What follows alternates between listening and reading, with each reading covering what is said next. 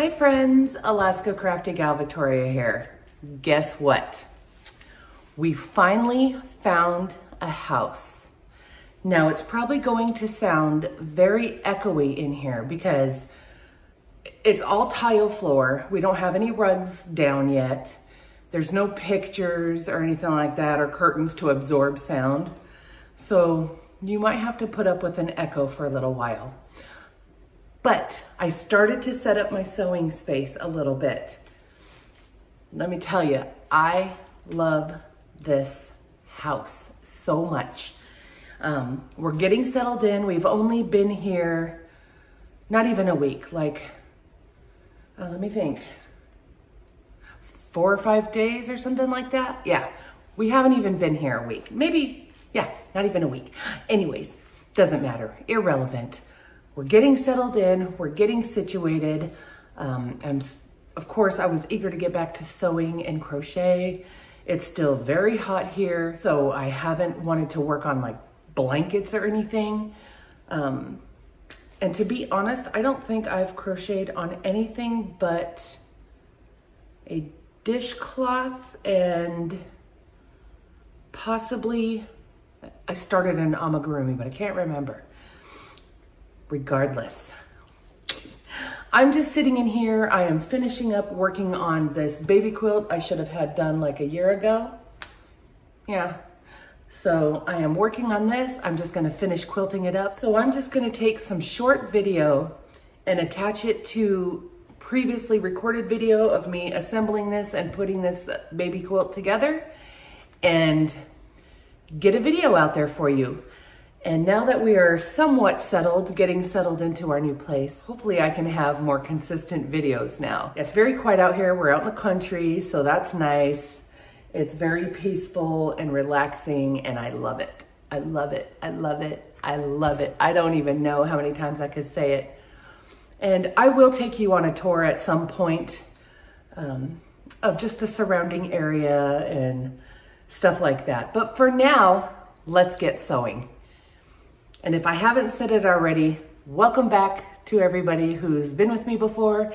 And if this is your first time here, seeing what I'm up to, welcome. Hope you enjoy my little crafty corner of the world.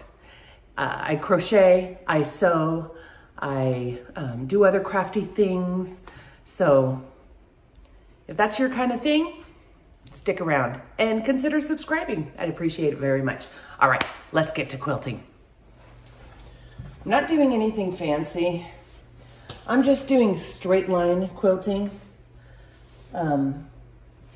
It's just a little baby quilt, and on a domestic machine, to me, that's the easiest. Either diagonal or where I go 1/4 inch on either side of the seam here. I don't know what it's called, but the X. I just do that. It's just easier for me, maybe wavy lines. I just want to get this finished up. I'm almost done. I've done all of the horizontal, and now I'm doing all the vertical lines.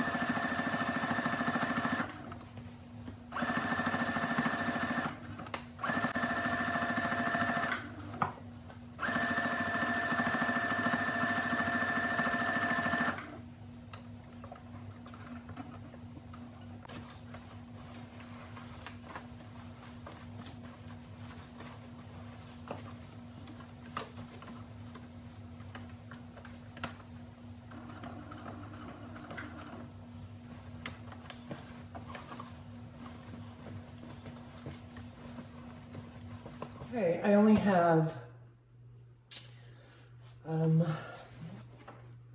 this row, and then 2 on the other side. I'm gonna go ahead and finish that up, and then I'll come back and show you what I do to the borders. It is many, many hours later. It's the same day, but many hours later. I had several distractions, and now I'm back at my sewing machine, finishing up quilting the borders on this baby blanket. I literally have half a row left to do. I'm gonna go ahead and finish up quilting these borders. I'm just doing like a little wavy stitch, serpentine on all the borders, 3 lines of serpentine on the borders, and then I'll be done quilting, and then all I have to do is bind this baby quilt, and it will finally be done. My baby quilt, a year in the making. Sorry if you can hear a little fan blowing in the background. It was really hot in here, so I turned on a little fan to cool it down a little bit. I've also been making some project bags and some zipper pouches. I will show you those here real quick. Just experimenting a little bit with some other patterns and stuff like that. So I'm gonna go ahead and turn the camera towards the sewing machine while I finish up this border, and then all I'll have to do is trim it and bind it. So stay tuned for that.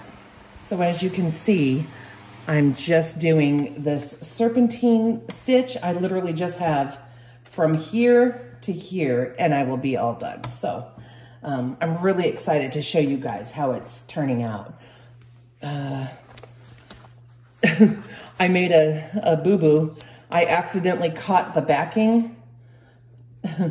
It flipped, and I caught it in one of the borders. So I had to unpick those stitches and fix it. Now, I am not a professional quilter. You know, tote bags and stuff like that is one thing, but I'll tell you what, I will never quilt a quilt on a domestic sewing machine again, especially this one. And I'll tell you why. Ooh, it's got this curve right here. So I can't even put my hand flat to do it, to hold my fabric, because it's got this curve. It's bad enough that the throat is not that high. I mean, it's got a nice size as far as like being able to roll the quilt, but it's got this, I'll take a picture and insert it over here, but it's got this curve right here. And so you can't even really fit, you know, I can only go about a few inches, and then my finger hits that curve. And if I get too close, I've actually caught my finger on this, on the mechanism that goes up and down that little, I don't even know what it's called.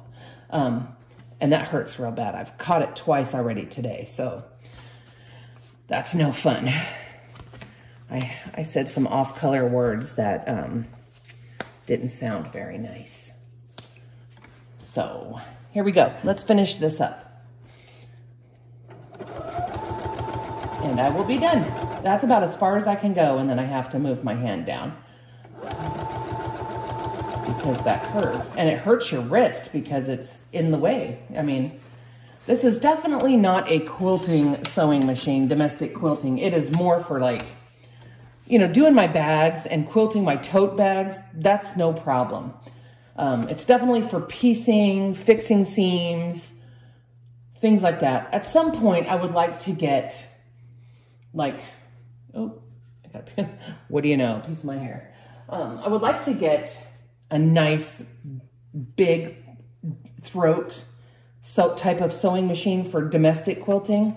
My dream is to get a long arm quilting machine, but that's way down the road. Maybe. We'll see. We'll see.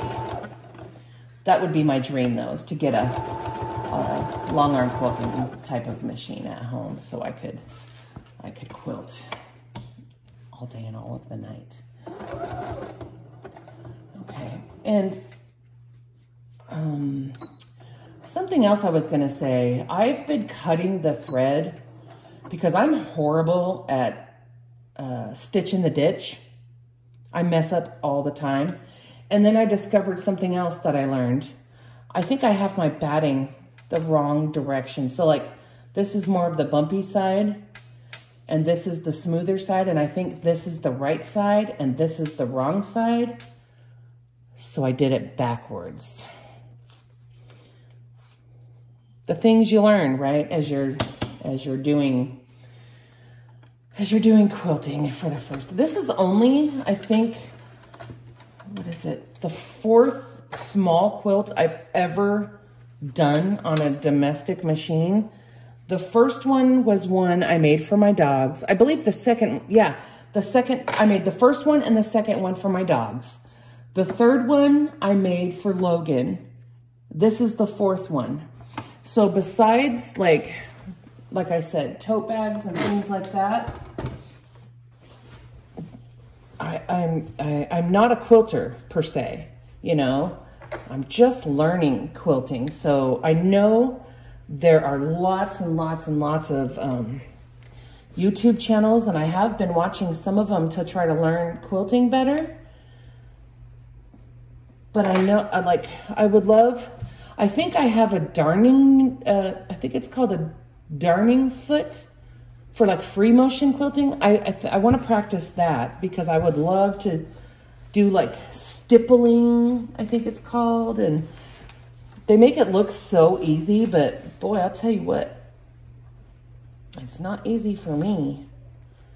Yeah, you'll see all my boo-boos, and it's okay, because you know what? This is for a family member. It's for a baby in the family. Like, look, you'll see it. It's not great. Like, see right there. I don't know what happened. I'm not pulling all that out to fix it. It's just for baby. It'll be okay. But I think if I used a walking foot, it would be better. But of course, this was at the very end, so it is what it is. But all the quilting is done. I'm gonna lay this out on the table and show you guys so you can see what I've done. Well, there it is, all done, all quilted. Of course, it's not perfect.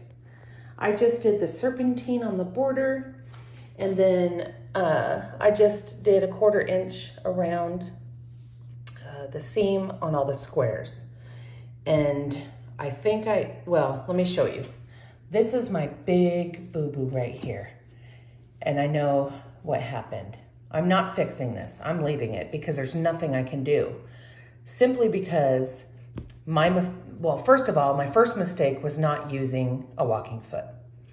My second mistake was I tried to, before I even quilted anything else, like the squares or anything, I tried to do a stitch in the ditch around the whole outside, which was a big no-no.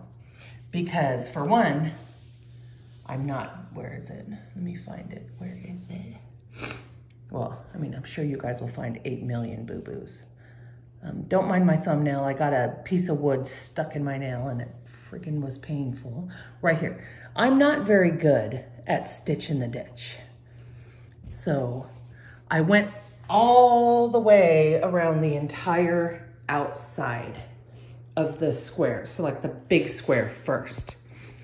So when I went to go quilt, instead of starting in the center and working my way out so that I could ease the fabric, it was stuck in that position because I did that and I wasn't about to go pull all them stitches out. So it just is what it is. It's gonna be like that. The binding will hide some of that, but it's for my grandbaby. She won't care. She'll understand when she's older that Mima was learning, and I still think it turned out super cute. So there it is, all quilted, and I'm gonna trim it down, square it up, and then cut on my binding, which I'll probably attach the binding tomorrow. And then I can show you guys it completely done. And that will be the end of this year-long project. Yeah, I'm way behind on my quilt making. But there it is, guys. It looks nice from the back, I think. But there it is. I'm gonna square it up, give it a good press, and then cut all the binding and get ready to bind it probably tomorrow. And then this baby blanket will be done. Looks kind of cute from the back though, I think. But you can see clearly like where I cut. It's not horrible, but, or just wrinkled, but I'm gonna give it a good press and you guys will get a better view of what that looks like. It's another day and I'm getting ready to do the binding. It's the next day after what I recorded on doing the quilt. I've trimmed it, I've squared it up. It's ready to go to get the binding put on. I actually wound up cutting 2 inches from here to here. It was a little bit longer than that, which kind of sort of helped with that boo-boo. But I was thinking, as far as binding goes, because there are some pretty greens sprinkled throughout this baby blanket, I thought of doing a green binding. What do you guys think? I think it's so cute. I was gonna do the same color and just make it match, but I decided I think I'm gonna do this green binding. And I just think that'll look super cute with this baby blanket. It goes well with all the colors. So I'm going to get this prepped, get this sewn together, and get the binding put on. And then this will be done, and I'll show you.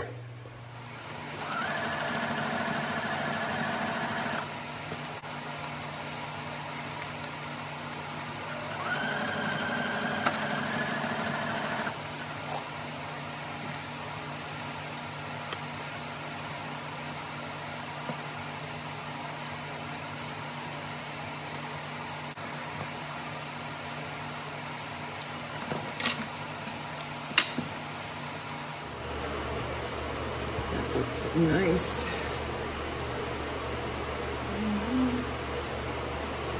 That's it. Just get this one a little bit right here.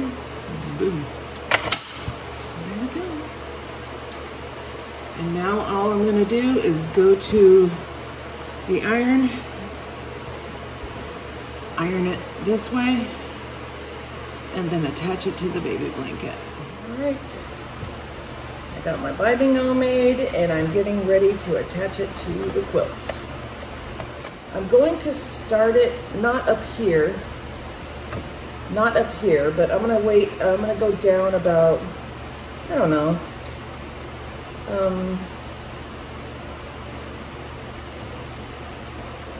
and I'm gonna go slow because this is the first time, or actually I've practiced a few times, but this is the first time I'm actually doing binding. I'm scared. So I'm gonna go down like, I don't know. And I don't wanna do quite a 1/4 inch just because it's not even a 2.5 inch, it's 2 1/4. It's gonna be a super tight, thin binding. And I don't know if that's gonna look nice or not. I mean, it's gonna be pretty tiny. So if I go all the way to here, like 1/8 of an inch, I think that's what I'm gonna do. Maybe you could see better that way, and that way this big old blanket's not getting in your way. There we go. Whew, I'm nervous. Okay, here we go. Here we go, here we go, here we go.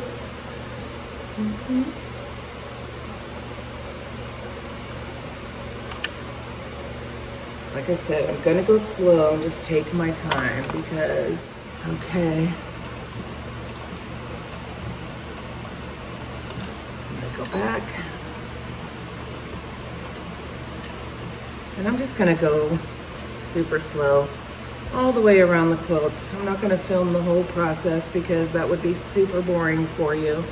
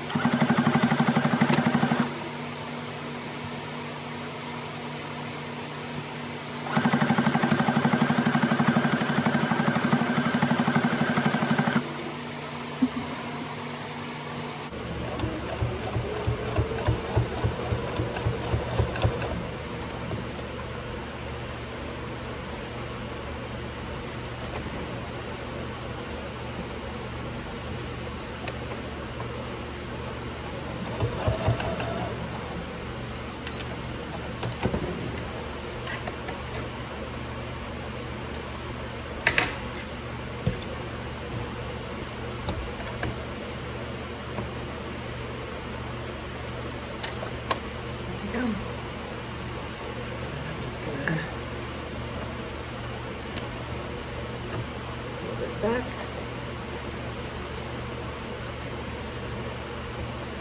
And fold it down.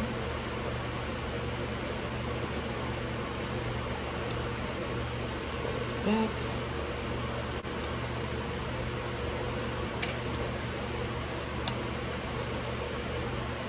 Fold it this way.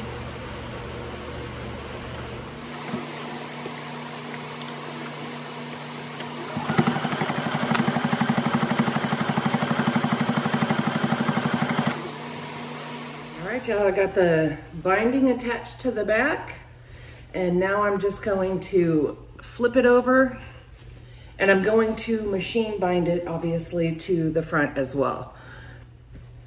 So that's all I'm working on. I'm almost done. I am in the home stretch.